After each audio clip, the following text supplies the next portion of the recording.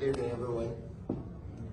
Yesterday we lost 4 with Nigerians because of the game yesterday. So please, we'll make 1 minute silence, and then after that, I was in with leaders in prayers to wish their family, because there's nothing we can do. So they need our support right now.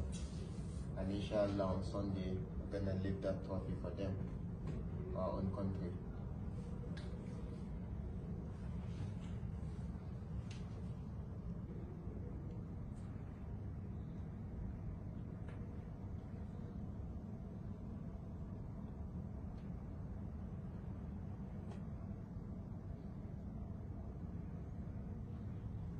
King of glory, the Most High God, the creator of heaven and earth.